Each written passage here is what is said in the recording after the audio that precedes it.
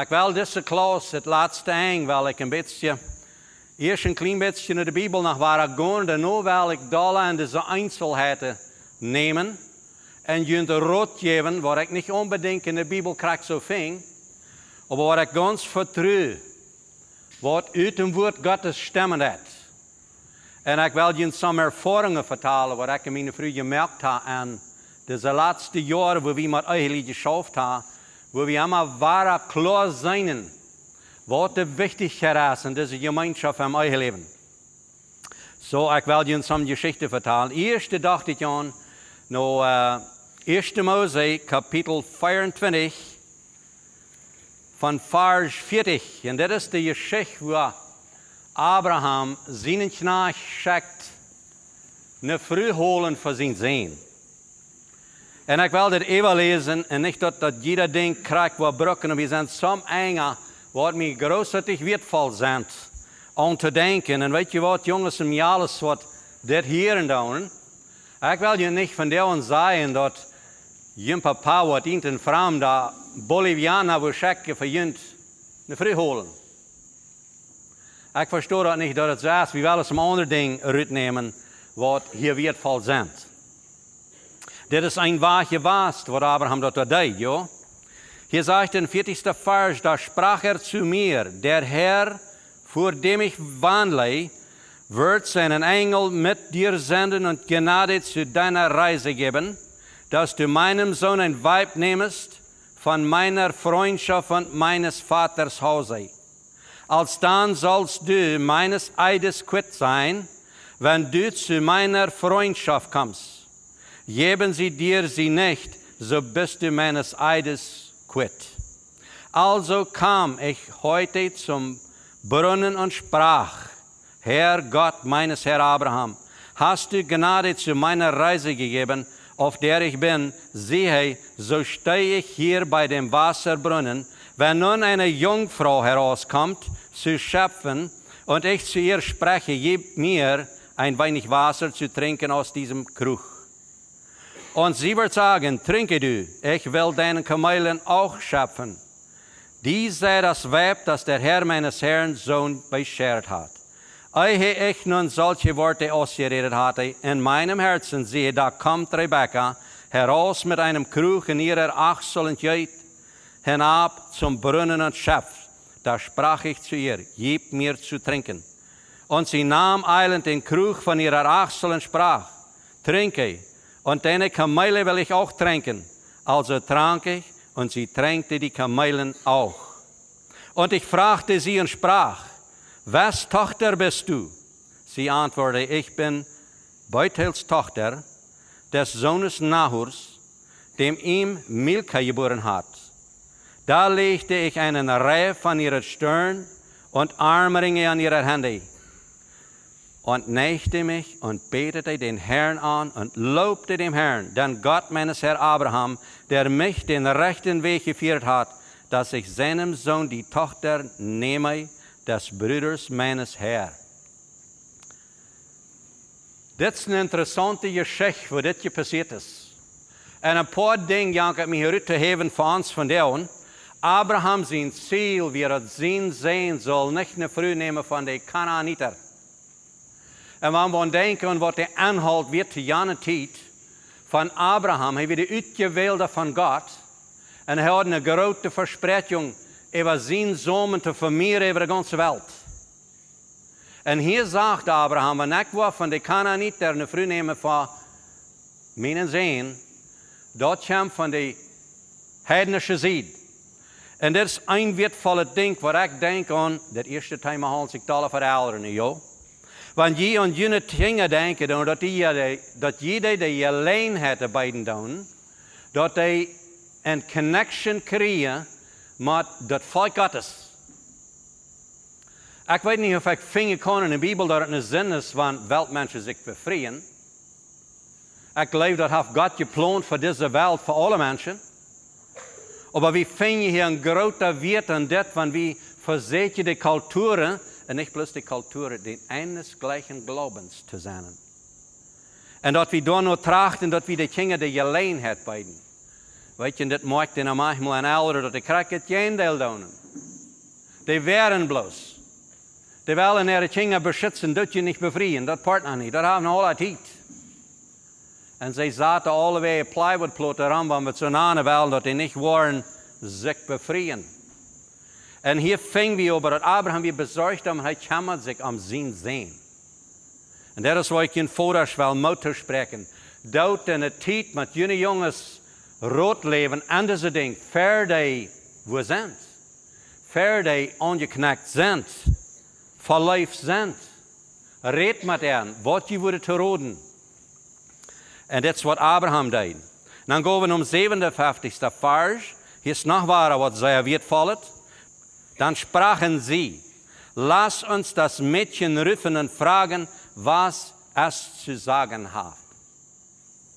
So, ich kann das in kort Englisch vertalen, das Fashion, dann ist das hier passiert, ja, dann geht das Knach nur diese Rebecca, ihre Eltern, und er vertelt das da, was er will. Und er vertelt das Gottes Führung, was bei einem Baum hier passiert ist. Und er vertelt das, wer Abraham ist. Dort wurde alle durchgenommen. Und diese Lieder sind geredet von Allmacht Gottes. Das ist ein Ding, wo wir nicht können sein. Das hat Gott geplant. Und dann rufen sie dem Jahl daheim und sagen, was er sagt. Sei ja wertvoll. Das Vater sagt nicht bloß für das Ja, nehmt ihn mit. No. Er ruft dem Jahl und fragt, was sagst du? Und sie riefen Rebekka und sprachen zu ihr, willst du mit diesem Mann ziehen? Sie antwortete, ja, ich will mit ihm. So wunderschön, wo das Hauptknack ganz von Abraham, von weit auf, wo das Knach weggeschickt wird, ganz bei diesem Moment, wo diese Rebekka kann sagen, ja, ich will mit ihm. Da kann keiner wehren, das ist Hauptknack, das ist eine Kraft Gottes, was dabei schaffen hat, dass wir alle an ihn wollen. Dann sagt es, also ließen sie Rebekka, ihre Schwester, ziehen mit ihrer Armee samt Abrahams Knecht und seinen Leuten. Und sie segneten Rebekka und sprachen zu ihr, du bist unsere Schwester. Wachse in viel 1000-mal-1000 und ein Same beisitze die Türe deiner Feinde. Da wir als Eltern so eine Sehnung aus das mitgeben mit unseren Kindern. Und hier will ich Ihnen abhelfen. Wir sind manchmal hängen an diese Dinge. Wir sind manchmal so fest an unsere Kinder. Wir haben manchmal so viel Liebe natürlich von unseren Kindern, dass wir vergessen, denen Sehen mitzugeben. Warum rede ich von das? Wir finden dort so viel, wo diese eigen Troubles sind. Die haben sich meist mit Gewalt muss losrichten von uns, dass sie sich befreien können. Entweder der Vater oder die Mutter, die wieder rein ganz gehen. Und diese Tochter, die hat sich wollt, mit den Jungen befreien oder will sich mit dem befreien, die hat einen ganz hohen Gegenstand, entweder wie Papa oder Mama. Du hast nicht eigentlich dort waschen. Und wir haben gehört, wo die Mama dann sagt zu der Tochter, check mal, was dort von Jung ist, was dort von schlechter Mensch ist. Kannst du sein in dem Vater, dort sind super. Kannst du sein in den sein Großvater, sind super. Wo warst du die mit diesem befreien? Und das bleibt bei der letzten Tag so. Und da steht ein Sehen, kriegst du noch mit, wenn du im Trouble bist, du hast nicht einmal zu mir davon zu reden. Dort musst du selbst vertreten. So, das ist ein Ding, was wir beleven und was unter uns Hüsen tun. Weil, wo fangen wir an mit dieser Sache? Wo machen wir uns befreien? Das ist, wo ich dann manchmal rumdocke an mir, dass nur noch zu dieser Klasse war so. Wo fangen wir an, wo heben wir ab? Ich kann sagen, wir müssen von der Größere schon anfangen. Aber ich lebe nicht mehr, aber halb dort, mein Kind von dort verteilt. Oder müssen wir bei den Eltern anfangen? Weil, wenn die Eltern das nu nicht haben, was tun wir dann? Können sie nu plötzlich anfangen? Ich sage, wir wollen ein Ziel machen, wo Gott wird kommen. Weil wir von da an jeder Zoll, Jahreszoll, wo wir von da sind, weil wir uns mal nennen lassen, wo wir können anfangen mit diesen Schützen. Wir haben den ersten Eng von dieser Klasse. Haben wir von diesen Schutz, was wir können wirklich kriegen, aber ein offenes Wort haben. Damit haben wir da hinkommen. Und das ist mein Ziel davon. Und das sehen, was Rebecca kriegt, ich will hier noch so ein Vers wiederlesen. Also mögt Rebecca sich reiten mit diesem Jaltaub, mit diesem Mann auf die Kamele mitzufahren. Und hier hat sich mich ein Isaac bekommen vom Baum, von den lebenden Baum. Und was hat er da? Sagt er da beten über Mittag. Waarom betet Isaac da? War ein sehr feines Bild. Hij weer uitgegaan te beden op een stap. Jij en avond. Dan hoofd hij zijn ogen op, dan zegt hij, dort komen de kamelen. Weet je wat? God heeft een plan voor ons. God heeft natuurlijk een plan voor ons. Zo heeft hij geestelijk ook zeilig. En hier hebben we zijn, waar het alle top past, het puzzel past correct op. Hier wordt nog God zien, wel en hoe je handelt. Dat durven we niet aan twijfelen. En weet je wat, Rebecca deed zijn hoofd er ogen op en zegt, Isaac daar. Dan steeg ze bozig van de kameel af en zei ze tegen mij, wer is de mens daar wat er komt? Waar is? Wat zegt die knecht? Dat is mijn haar. Dat is waar het is. Wat passiert met Rebecca? Dan zei ik aan wat dit is Isaac. Zij dacht dat je zegt toe. Mij alles wie je ook zo doen. Durch all diese Wunder, was dort passiert sind, was je ganz klar hat, Elder hat ihn voller Sehen mit gegeven, und du hast all diese Tekens von Gott. Und mal einmal wirklich kommst du bei der Person, was du weißt, Gott hat dich freigestellt. Gott sein Plan ist gebannt. Wo schon viele nur ihn gesagt hat, nicht? Ich sage hier Wort von der Miales Natur. Correctus Miales von der sind, so ist meine Mial wir, dann ist der Jung wir, so wie Rebecca da. Du hast einen Respekt, sei auf Englisch. Wir respektieren den Haar. Was sagt die Knecht? Das ist mein Haar. So Rebecca checkt das ein Mann an, das ist ein Haar, was Gott für mich geplant hat. Mit einem vollen Sehen. Von wem? Von der Eltern, von der Geschwister, von Gott. Das, was Gott sein Plan ist, das ist mir wertvoll. Weißt du, was das Knecht steht? Der verteilt Isaac diese ganze Geschichte. Und was hat Isaac mit ihm? Isaac hat vier seine Schmacke Mejal an Rebecca, nicht an Rebecca, an seine Mama erhüsnen. Und was sagt er da wieder? Und sie war sein Weib, und gewann sie lieb, also war Isaac getröstet unter seine Mutter. So, das ist, was passieren kann. Hier ist ein kleines Bild. Wir haben noch viel mehr Geschichten in der Bibel, was diese Einheit rüttbringen hat. Aber ich dachte, ich würde kurz diese Geschichte verbringen. Ein sehr wertvolles Ein. Nächste will ich ein klein bisschen nach 1. Korinther Kapitel 7 gehen. Das ist ein klein bisschen da, was Paul hat geschrieben im Neuen Testament. Das macht man denken, was Rebecca da wir ist ein Part von dem ganzen Gottesplan, was hat, wo wir von der und unser Leben. Durch Abraham, Isaac und Rebecca, wie ein Part davon, da wird die ganze Lehn von Gottes Plan, was Jesus und was uns von der und abgelehnt. So, das ist in der Land. So, wenn wir nicht an denken, dass es nicht wird, da noch zu achten. 1. Korinther Kapitel 7. Vers 25. Meine Bibel sagt hier, der Rot von unseren Aposteln für die, die nicht befreit sind. Und hier sagt es, von den Jungfrauen aber habe ich kein Gebot des Herrn. Ich sage aber meine Meinung, als der ich Barmherzigkeit erlangt habe, von dem Herrn treu zu sein.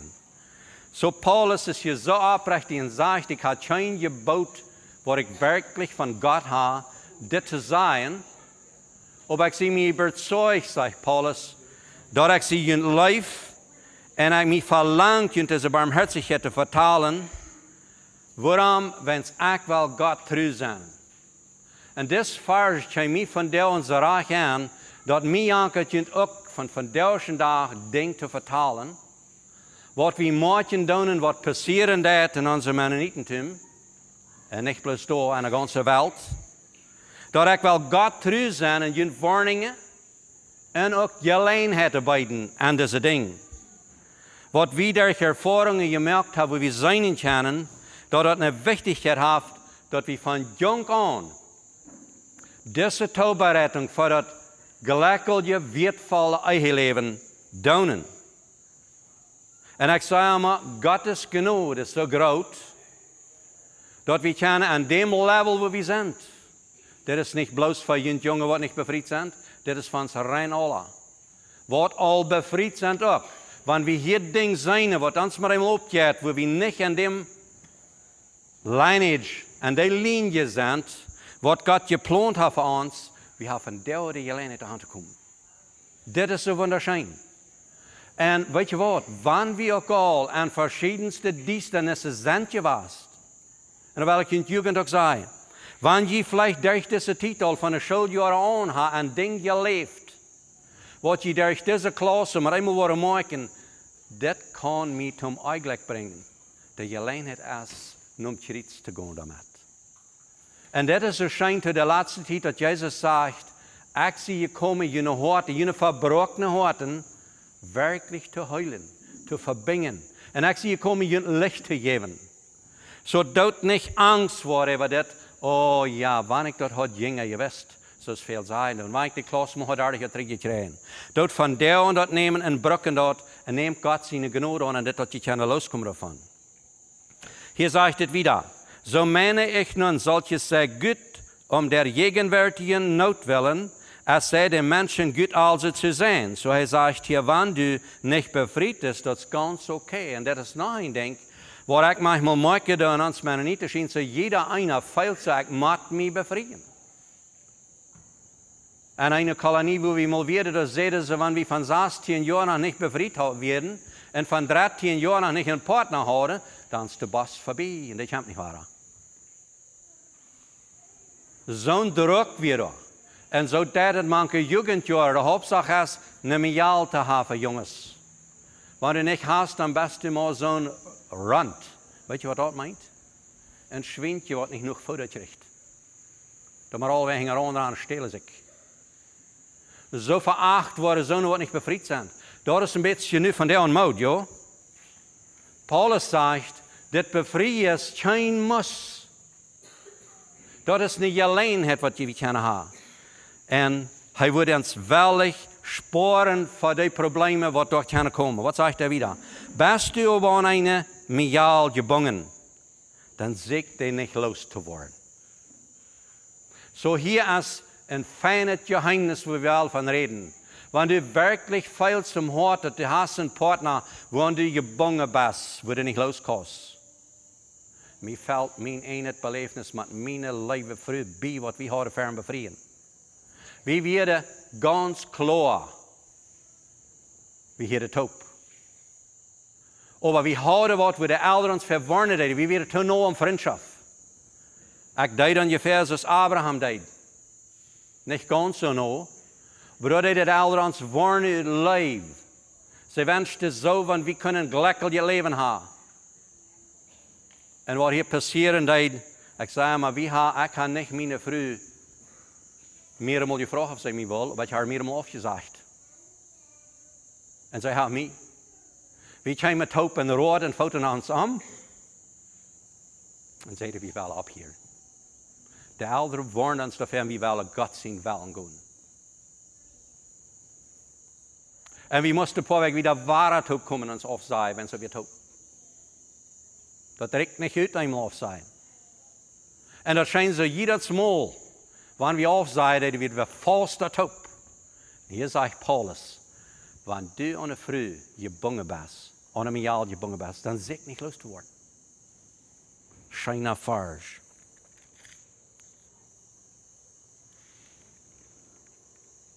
Sieg nicht loszuwerden. Bist du los von der Früh, dann bleib los. Sieh je loten über diese Sache. Wenn du jetzt und du hast kein Drief, kein Gefühl im Hart, dass du hast ein Hartje von mir, dann sieh je loten. Freude, dass du in Christus sein. Sieh dankbar, dass du in Christus sein und lebender bist. Ich sage, das ist eine freie Wohl für die Menschen. Ich habe mit dem Vers nicht gesagt, aber das sage steht im Testament auch noch, das sagt, wir können uns befreien, mit wem wir wollen, solange es das in dem Herrn passiert hat. So sie geloten über das sagt, Gott hat seinen Weg. Und wir machen das so viel steht, wo Gott denkt, für das, wann die wirklich wollen, für sein. Korrekt ist diese Geschichte, wie was ich sagen habe. Die Zeit, was die Kamele über Deel kommen, das war Isaac im Gebet, wie beim Baum allein. Hoeveel Mal hast du jong al beim Baum gezeten in je Gebet? Kann Gott die Dinge openbaren? Oder mir alles. Hat je klar, wenn da diese Gotteserfahrungen kommen dann, dass je bloß sagt, jo, ich gehe mit. Wenn es das von Gott, das zweifle ich nicht an, das ist von Gott. So du aber freist, sündigst du nicht. Und so eine Jungfrau freit, sündigt sie nicht. Doch werden solche leibliche Triebsal haben, ich verschont er bei euch gerne. Weet je wat, en dat wil ik in alle zeggen, alle wat bevrijd zijn, die moet je dat je charpal je triebsal hebben zijn. Dat zegt Gott al te Adam en Eva, te Eva zei dat du wirst met Schmerzen Kinder gebären. En weet je wat, dat is keine Angst, der wir haben, aber wie ich keine Angst für hast, wenn die wollen, gleichzeitig in diese Dinge angehen, dass die diese Triebsal nicht drehen wollen können. Das ist, wo mir viel Angst dafür ist, als für die körperliche Triebsal. Wenn dort ein Gottes Willen ist, dann kann ich das so gut überkommen. Das sagt Paulus, ich will ihn gleich sparen für die Weidog. Und das ist, was mein Verlangen ist, von den Dingen zu vertalen, dass ich ihn kann sparen für die Weidog, was so leicht passieren kann. Und wir haben anfangs klar so was davon gehört, besonders wenn wir ein gebrochenes Twein gehört haben. Und das Bild hat gebracht zu das Beispiel, dass wir wirklich an denken, und wenn Sie denken an Befreien, denkt an Ihren Körper, was tut ihr mit ihm? Hat Ihren Körper an Gott sein Plan? Ist das da, wo ihr glauben, wo Gott was mit uns sind? Das nächste jene Seil. Als jene Seil open, hat je geschloten oder ein gebrochenes Hart.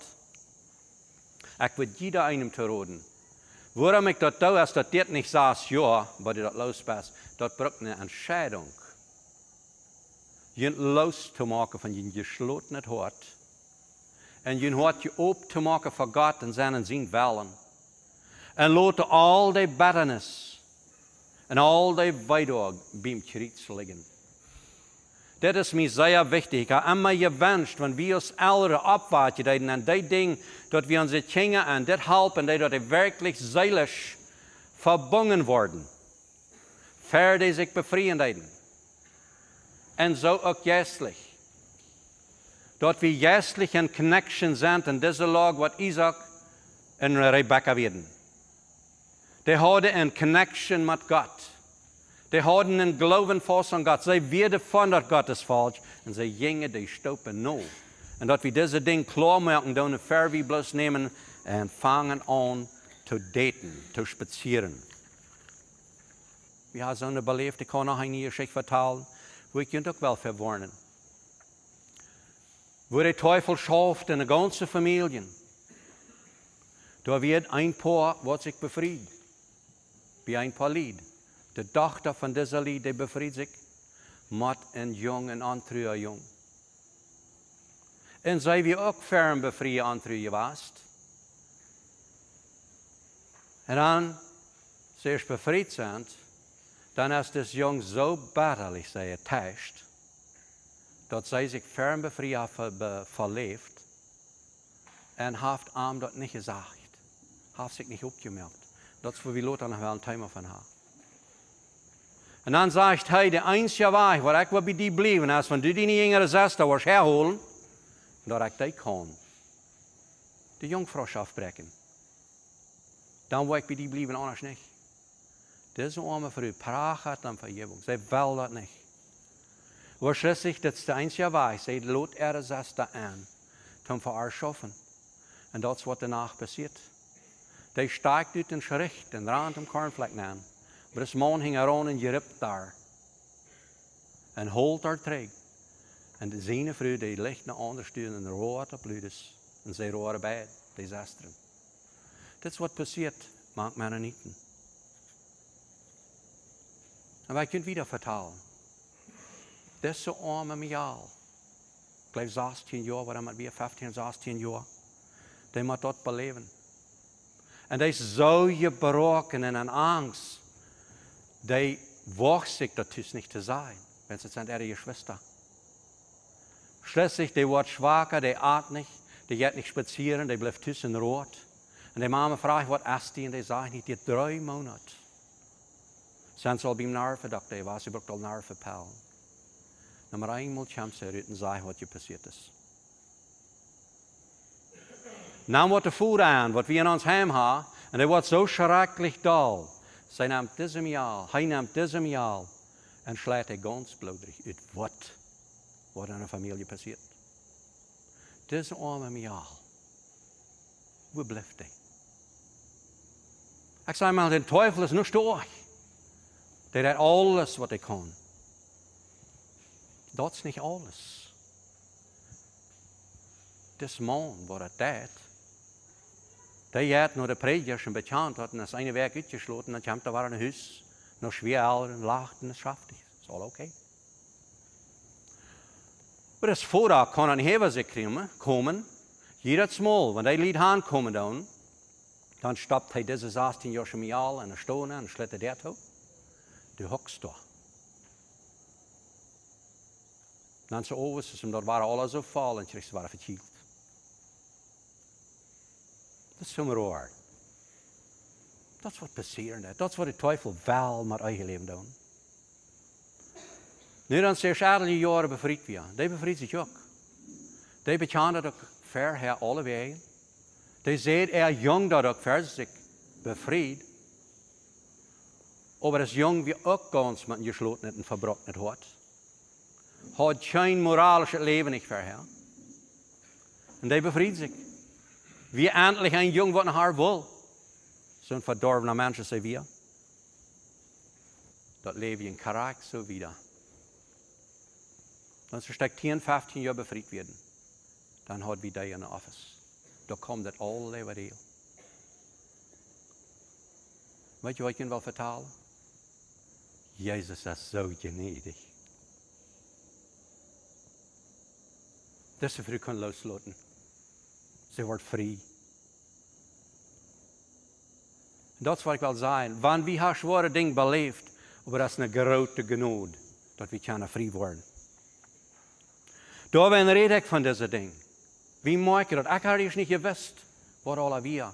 En verstoot me ook niet zo dat alle wij zijn. We hebben nog zeer veel goede heimen. Maar het is nodig dat we aanvangen doen met klaar maken deze ding. Dat onze mensheid weet waar het heen gaat. Waar de teufel heen wil met het alle toe. Klein beetje terug naar de ouderen voor dit. Ik wil jullie verantwoordelijk maken. En ook ik wil jullie verantwoordelijk maken wat jullie bevrijden willen. Dat je werkelijk jullie gesloten harten opmerken.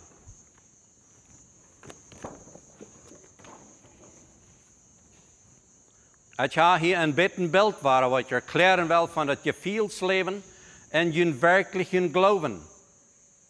Zoveel mensen in onze jonge jaren, we gaan in onze gevoelen om.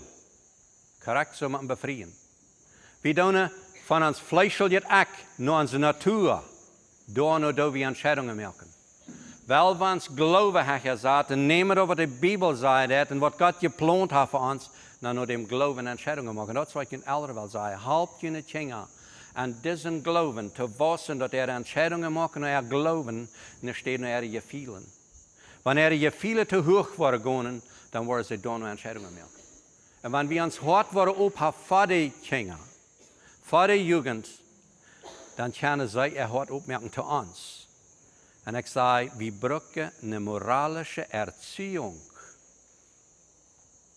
wo wir Plattdeutsch unsere Kinder, wenn sie leben, Plattdeutsch. Ich sage manchmal, ans Buch ist Hochdeutsch geschrieben, was wir die meiste von uns brauchen, von der auch wohl Plattdeutsch. Aber wenn wir die englische Erklärungen nehmen davon, ans Sexleben, das moralische Leben, da ist das tolle Charakter beschrieben, so ist das. Wir haben hier viel so eine Welt, was wir gleich ganz näher weiten, was er meint.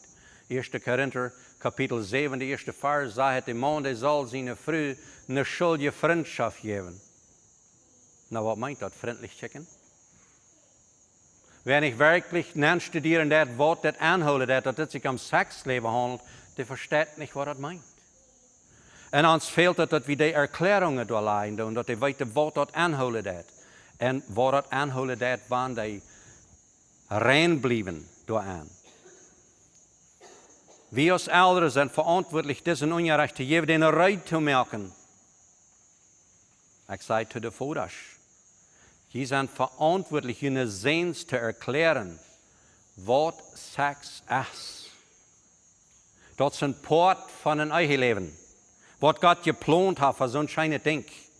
Und dass wir wirklich diese Erklärungen den geben, denen ein verständlicher Unrecht geben, dass sie weiter, was sie sind, und besonders loshelpen von da, wo sie gebunden sind. Wie macht ihr das? Das sind vielmal ein Ehe-Lied. Da haben die Jungs, die Männer, die sind immer noch in ihrer alten Selbstbefriedigung, Selbstsucht bijna. En het onmoralische leven. En dan zeiden ze mij te mij, hoe fängst du eine Schrift dort an hast? Ich frage manchmal, warum das dort? Oder warum best preacht man dort, wenn das nicht an hast? Na, ich weiß nicht. Hat niemand gewusst, dort an wir? Na, bist du oben mit deinen Früh in diesem Ding? Sind die verbunden? Gott sein Plan wird an sie Adam und Eva machen, deuten. Sie sahen, sie werden nackt und sie schämten sich nicht. Wieso willst du? Wenn du ein Fleisch bist, mit deinem Mann oder deiner Frau, dann hast du nicht schämen. Warum schämst du? Warum das sagt, was mit diesem sexuellen Ding zu tun hat, wo du dich mit schämst? Oh, da hat niemand so eine Check, sagt er. Warum hast du das nicht erklärt? Ich als Vater habe das nicht getan. Und ich muss bekennen, ich würde mir dafür geholt haben, meine jungen Jahre, als unsere Jungs abpassen, sonst würde bei uns nicht passieren, dass ich den Jungs nicht wieder erkläre, was wir. Und ich muss beschämt stehen. Als jüngster Jung, der sagt mir einmal, du hast mir das niemals erklärt. Ich rutscht meist hoop. Wo ist der Teufel so mächtig und hat mich und all unsere Missionsarbeit und all die Dinge, die ich sehe in der Welt, mein Jung hat doch gelassen. Ewa gelassen, dass ich mich weiß. So dass es nicht bloß durch die Jünger sei, dass wir für mich so schön sein Bruder, mein Einsehen, hat ihm das alles erklärt. Aber wenn da, wer mir gesagt hat, das juckt nicht, ich würde gesagt, hey, ich kann sie Jungs reinholen. Aber somehow wird das ewig bleiben. So ich weiß, wie Brücke abzuweichen. Warum ist das ewig bleiben? Und ich weiß nicht, wie jünt das jetzt. Aber mir hat das einmal nur eine Abgabe geschehen, unsere jungen Kinder diese Dinge zu erklären. Wenn sie wissen nicht, nee, wann sind die alt noch oder wann sind die nicht. Aber ich weiß nu, dass die wieder jünger alt noch, als ich dachte. Wir haben unsere Kinder nicht erklärt, aber wir antworten, dass die manch andere Kinder Spielerei hat. Und ich bloß meist ab. Ich dachte so, unsere Kinder, die Kinder, die waren von groß die Jungs angelehrt. Ich weiß nur, die Jungs, ich dachte so, Lied, sind die nicht klicken und waren junge Jungs nicht beter Lied als das? Das ist echt viel. Und wer wir ich? Warum hat ich nicht? Und hier will ich uns abweichen, dass wir diese Dinge auf ein heiliger Weg nach Gott sein Plan unsere Kinder mitgeben können, dass wir diese jahrelige Ehelebens, diese Geschichte, was ich Ihnen von dieser armen Frau vertelle, dort entsteht, von dort wir nicht reden, wo wir reden sollen. Dort wir nicht zusammen tun, was Gott uns abgelegt hat. Wir sollen unsere Kinder erziehen. In der Zucht und Ermahnung zum Herrn. Diese Erziehung, ich sage manchmal, da wird schön sein, wenn die Bibel mehr steht. Aber noch besser ist, wenn wir die nehmen, was er sagt, leben, dann passiert das auch. Dann sei wir dort, dann lehrt er Jesus, was wir zu tun haben.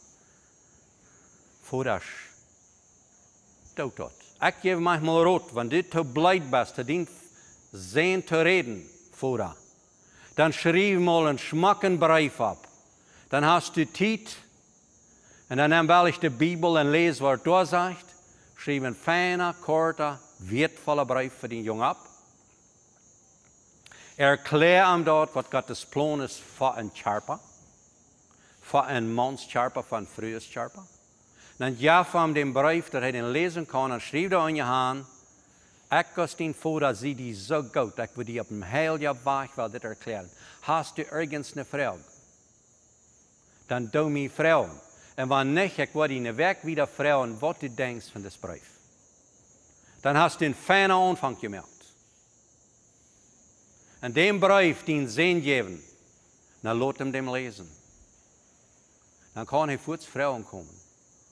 Dann, wenn er die Frauen hat, dann gib ihm Antwort. Wenn nicht, dann nimm ihm ein Port. Vor dem Arm, sagt, du bist mein Sohn, ich liebe dich. Und weißt du, was du kannst tun? Und da will ich dir einen Trost geben. Wenn du warst, von dir selbst reden von dem Jungen, du hast vor allem da was aufdachen. Wenn du dann dem Jungen warst sagen, weißt du was, ich will mal karak so jung, als du nicht bist, und ich deed karak so ein Stück, die Selbstbefriedigung, da wird ich auch vollspannen. Und ich habe das angesehen, mit dir das lang, weil ich loskomme, weißt du, da wenn jemand mit dir das sagen, dass du nicht durch und dort ankommst, wo ich sie bei dir warst. Dann darf das persönlich erklären, was das ist. Was das von der Gefühle ist, wo die Teufel uns in die Gedanken an Lasten anführen. Das erklärt ihm dort. Frag ihm, stimmt die dort? Kannst du dort Pfeile dort statt? Dann wird er horchen, dann wird er aufgehen. Wenn du das verstehst auf dem Weg, dann wird der Teufel backen. Der wird sehr versägen, aber er wird der backen in ihrem Heim. So ist es mit den Mamas, korrekt so mit den Töchtern. Erklärt ihnen, was es ist. Und ich sage manchmal, da sind so viele Mamas, die erklären den Töchtern, ja, jemand aufpassen für die Jungs, die da begonnen sind. Die rennen noch nicht drüber, die sind verreckt. Das ist, was viele Mamas tun. Aber ich sage, dort auch noch diese andere Seite erklären. Weet je wat, houd je rein. Da sind sicher noch Jungs, die da sehr wertvoll sind. Da sind noch so Jungs, die erst 6 viel holen tun, für den Tag, wo sie befreit sind. Und dort jeder doch, dort Gott irgendwas würdig merken, so einen Jungs dort zu kriegen. Wenn sie das Sexleben als so ein wertvolles Geschenk, jeft in den Unrecht. Erklärt er von ihren Regeln an, Bratjo. Er Zeit, was sie einmal den Monat kriegen, erklärt er, dass das ein wertvolles Ding. Das ist eine Reinigung für den Körper, was Gott geplant hat. Er macht die rein als eine wertvolle Früh. Das ist ein Geschenk, was Gott uns gegeben hat, der auf den Körper so gemerkt. Und so wunderschön, dass das ist. Mach die rein für das. Und sie Gott dankbar, wenn du das kriegst. Wenn nicht, dann bist du nicht eine Früh. Dann bist du nicht eine vorige Früh. Sie dankbar für das. Wir fingen so viel Eheliche, wo wir von diesen Dingen reden, und die frühes Pfeile, sie sind so eine verschwindende Körper. Wo kommt das her? Das ist nicht die Erziehung. Wie uns alle hat es abgehoben, diesen Connects zu machen. Vielleicht hat je viel die gemacht, dann werden wir Gott preisen dafür. Aber das ist ein Ding, was wir brauchen zu tun. Alle macht ihre Kinder verantwortlich. Natürlich. Wenn Jungs sich befreien wollen, halten dass sie weiter, wo sie mit Geld verwalten müssen. Dass wenn sie befreit sind, dass sie am Weg sind. En jongens, als je klaar had dat je kennen hem früh feiten, dat je niet bevrieden. Maar klar dat je wijsheid hebt met geld om te gaan, dat je schaffen, last had om schaffen, last had verwärts te maken, last had de wereld ongedoen te maken. Dat je waren de geldverwalting controle. Je waren dat controle en dan staat dat je wat controle. Dat is natuurlijk. Dat andere ding. Dat we ouderen onze kinderen erklären und wo sie körperlich können, taub antworten. En besonders, dat ze fern befrieden, dat seksport op dem Schelf liggen laten. Die Reinheit ist sehr nötig zu erklären. Ich sage nicht bloß je Sätze merken, so und so habe ich das. Zum Beispiel, je moet een lampenlicht zijn, of je moet bloß de hang te voeten, of je hebt een chemel vrij te kussen. Al die dingen, die wil ik niet ver zijn. Dat wil ik jullie ouderen en jullie zelfs evalueren, wat de hele Jezus je leren deed, dat je door en de rechte Entscheidungen merken. Aber één ding wil ik jullie zeggen. Dat niet eenmaal, jongens, niet eenmaal, wanneer jemand in je altop zijn, zo antworten, of zo kussen, dat seksgevoel hebben heeft. Wanneer du door dat wordt de schutz tweebracht. Dat, weet je, jongens, mij alles verlangt een liebesschutz. Die verlangt dat zij zich kunnen ganz geloten, bij die dichtbij te zetten, ganz getroost. Du wirst haar ganz beschützen. Du wordt nichts zo passieren. Wat we bevrijd zijn. Wanneer dat was doen, dan heeft de mijal een verlangen bij die te leven. En dat is wat de verbinding heeft. Dit is wichtig dat we onze kinderen dat leren. Dat de ouderen dit erklären wat het is. Wanneer we bloß de Gesetze merken, nou, wie weet wat een Gesetz is. Dat zijn kinderen zoals dat, wanneer we zeiden, du sollst doch nicht im Stollen abkrippen, dan moet je krippen dat kind toch aan. Zo is Jan Vater en Jan Mann en Frau. Maar nog manchmal eine Geschichte vertellen, dat we dat verstaan kunnen, joh. De man is versteld dat de Frau rein, maar die kinderen alles zeggen wat ze niet doen zullen, wenn ze wegfahren. En dan doen, wenn ze naar huis komen, dan hebben ze dat gedaan. En hij weet niet waar hij zijn Frau dan nog moet afleren, dat hij niet helemaal zoveel Gesetze merkt. Hij zegt daar allemaal dat du darfst dir mal Gedanken dat te doen. Wenn du das nicht gesagt hast, dann würden sie das gleich tun. Aber wenn du sagst, sie nicht sollen, dann tun sie das. En schließlich wordt zich einig, hij wordt mal seine Frau proben. Dan sagt er, weißt du was, ich werde von dir auch noch ein Ding sein, was du nicht sollst tun. Du hast keine Freude am Hund zu reden.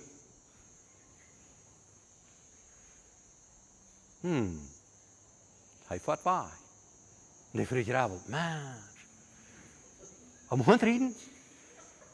Wer wil zo'n jemals wel? En je nee, wat zei je, en krept am Hund nam, vindt dit wordt echt. Dan zei een huisje en vraagt dan, hast du waar am Hund gereden? Ja, ik deed. Weet je, dat is wat we doen met onze kinderen, wanneer we al deze dingen zeggen, du hast dat niet te doen. Waar we uit dem Grund leren. Wat dat deed, niet bloß je Sätze mehr, Wahrheit bringen.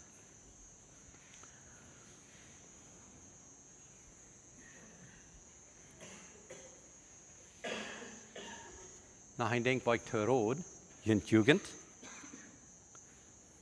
Wanneer je zijn, de loven je zijn, je had eerst een van deze klas al gehoord dat je je hart zal opmerken, of dat je kan dat opmerken en los worden. Dat is nummer 1. Wanneer je dat is aan, dan brukt je ouderen. God heeft je gegeven. God moet ganz je loten en vragen met papa, of mama, wanneer je wil. Vraag dat mal uit. Vraag mal, wanneer du de dochter bent, vraag mal die papa.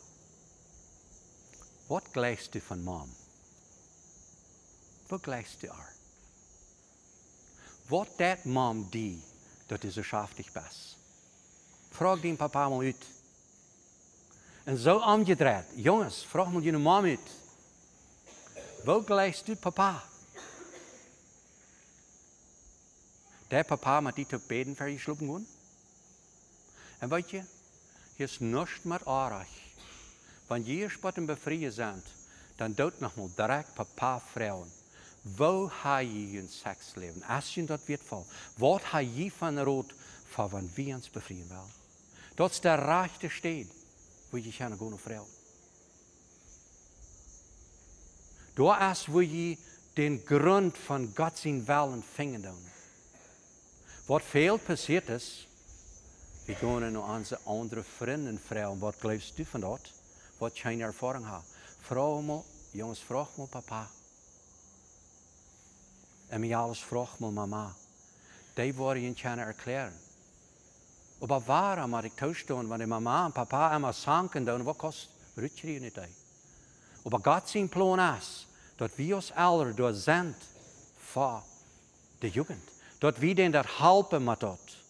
En dat vingen we sogar aan vers. Dat de oudere vrouwen zelf, de jongere vrouwen leren ihre mannen leven. Wat meint dat? Ha, dat meint plus niks hanken. No, dat is veel dieper. En wie het ben. Ik vraag me aan mijn vrouw Klaas gegeven dat en dat. Die heeft een boek geschreven daaraan. Dat is mij zo waardevol. Ik geloof dat is de vrouwen zijn opgave die dachten te leren de mannen te leven. En dat we deze ding werkelijk doen. En wanneer die dochter spazieren gaat, helpt die. Wat zij kan doen. Wat zij kan man, vriend respecten. En zich bedrijven zo dat zij dem niet wordt en last naar brengen. Op wat van waar je kan begrijpen. Op wat van waar je kan opnemen. Wat het past is te doen. Zo de andere ziet. Dat je vouders, de jongens erklären doen. Wo zij zullen de alles beschützen, wanneer ze spazieren met hij. Bestundchen Gottes. Vraagt. Wanneer je hem dan vraagt niet in. Vraagt. Bestundchen Gottes. Ha, wo zo vrij staat. Weet je dat goed? Vraag me, wat veelst je hem hart? Leert je een tjane ben. Wie je bent. Wo veelst je tussen bij de ouderen? Wat is die voeder? Wo gelijst je hem? Schaafst je met hem toe? Zo am je draait. Dat je zeilig je tjane leren. En vraagt maar eenmaal, wat is dat wanneer dat verplaudert je wasser has? Wo juist de hand vrij te worden? Des du betjanen, of wat is dat? Geloofst du aan Jezus dat hij door de zonde betaald zijn? Of moet je maar betjanen gaan? Dat zijn al die dingen, wo je in kan werkelijk tjane leren. Hast du zich over die teuflische last om seks? Oder hast du in die Gedanken noch Trouble damit? Dat je deze ding klaar hebt. We zijn op dem weg, wo God ons wil hebben. Maak dat klaar. En ik zei maar, je voeders waren. Wanneer een jong kamp naar je dochter vrouwen, neemt dem uit zo'n zin. Ver spaziert met de dochter. Wanneer die vrouwen dat, vang hem op. Zei hem, ha, ik vreem me, ik ga je hier te vrijs naar mijn dochter. Geloofst u? Onze dochter is wert voor die. Kan ik met die spazieren? Wist du gleich met mij op mal om restaurant fahren, mal ankasseten, dan werden we zo overstoel zaten spazieren. Op een eurerbietische weg, als vorder kost du zo'n jong, wat die dochter gleicht. Wat er Gottesführung heeft connection gemerkt. Voor met hem te bruut. Vraag, wer bist du? Von wo kommst du? Wanneer hast du bekeerd? Wat hast du beleefd?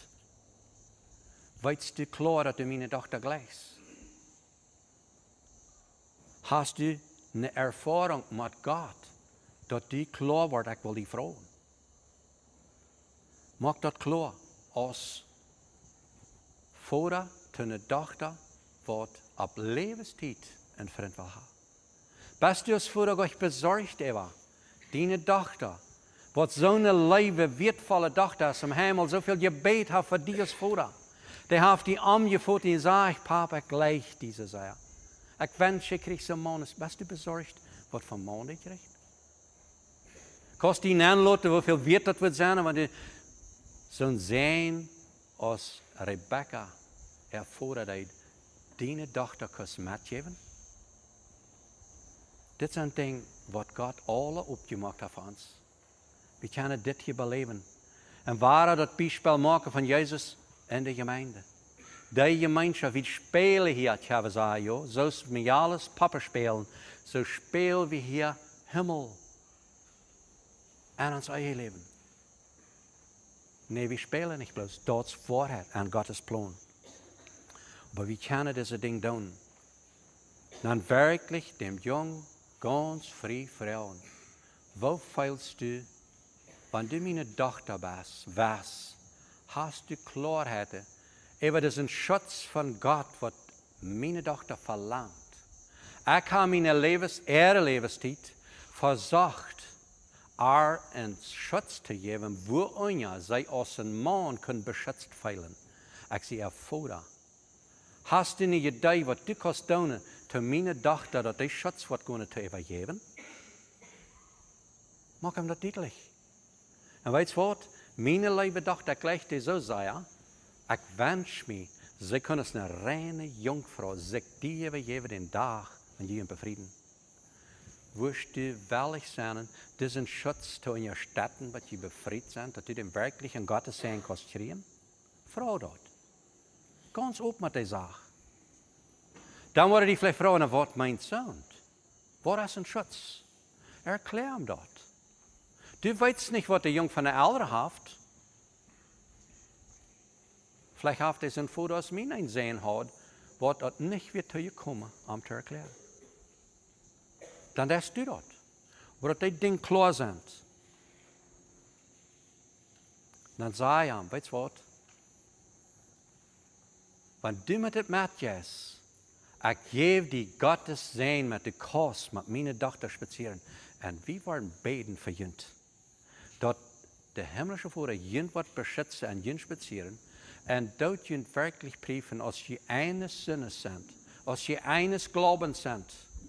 Und wenn sie dort wirklich sind, wenn der Tag kommt, die befreien wollen, dann will ich meine Tochter an den Arm nehmen und die übergeben.